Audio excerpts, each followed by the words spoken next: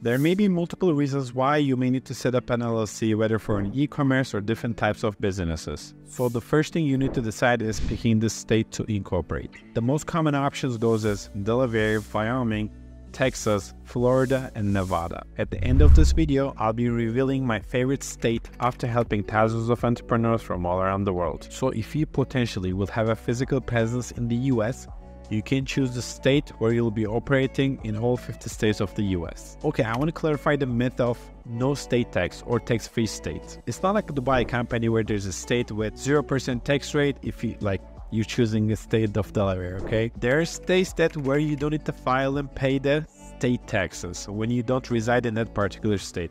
However, it has nothing to do with the federal income taxes, which are due to federal government, aka the IRS. So the state has nothing to do with the income taxes at all. Please understand this one and don't get it confused. I don't see a reason for opening a Delaware LLC. If you're doing a startup and raising money, instead of an LLC, you need to set up a C Corp, where you can issue shares, and Delaware is the primary option most US VCs are investing in. For all other businesses like e-commerce, you can consider states like Wyoming, Texas, Nevada, or Florida. Out of these, Wyoming is the cheapest and the simplest. However, wait until the end to see my favorite option. After setting up a US company, there are the tax IDs you need to have to operate. One is EIN, which will be the company's tax ID. And the other one is ITIN, which will be your tax ID individually. For non-US founders who cannot get SSN, an ITIN is crucial.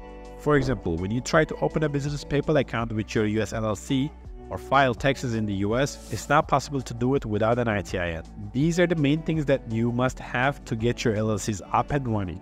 Open your bank account and work with the payment providers or the selling platforms. While it's possible for you to start an LLC on your own only by paying the state fees and getting an EIN by filling out the form called SS4, I absolutely recommend going with a company that does all of this for you. Because even if you do it all on your own, you still need to find a registered agent who acts as your point of contact between the state and you. For those of you who stuck with me up until here, I want to tell you why New Mexico is my favorite out of all states that I was mentioning. I have absolutely no relation with the state of New Mexico and I've never been there, so don't think that I'm being endorsed by the state or anything else. Actually, to sum it up, the state does not matter much when you're a non-resident. New Mexico is better simply because the formation time is fast. It takes only 2 to 3 days.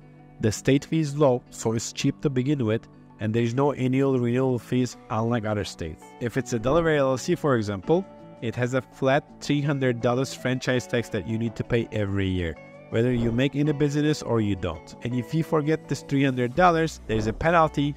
Okay, anyways, I thought I paid it. Maybe I skipped it. So for 2019, since the June 1st passed, is July 3rd. I didn't pay it and I'm going to pay $200 penalty with the monthly interest. As you can see, this is what happens when you skip your franchise tax. Good example. So that 300 can quickly become like 500 and even more. Additionally, it will be the slowest process unless you're willing to pay additional $125 to the state to expedite it.